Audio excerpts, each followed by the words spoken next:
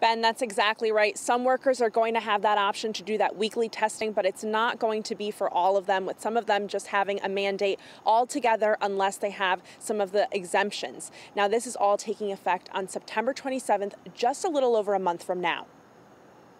I want Connecticut to take the lead in terms of employees getting vaccinated. Mandatory COVID-19 vaccines for state employees in Connecticut. Governor Ned Lamont making the announcement during his first COVID-19 briefing since May. Under the policy, state employees that work at hospital facilities will be mandated to get the vaccine without the option for weekly testing. Employees outside of hospital settings, teachers and staff K-12, and early childhood workers can either get vaccinated or face regular testing. I think it keeps us so much safer.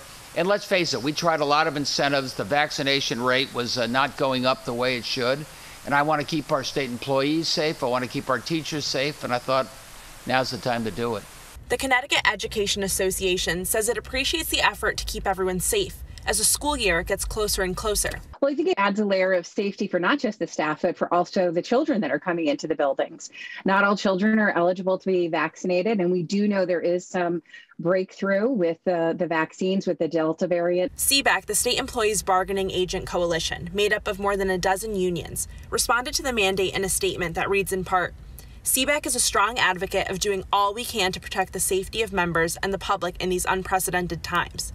We recognize that under state and federal law, the employer has the right to create such mandates. There are some exemptions to the mandate.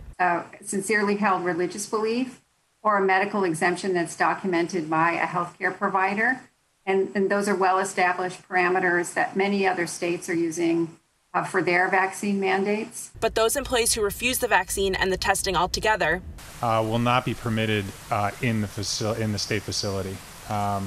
From there, the discipline will be determined through the employee contracts, and the details of that will be worked out through the collective bargaining process with our state employee unions. Now, this mandate does also cover all employees under the executive branch, and the governor's office says that the Chief Justice is looking to do something similar for the judicial branch. The legislative branch, they are still discussing it. Live in Hartford, Gabby Molina, Fox 61 News.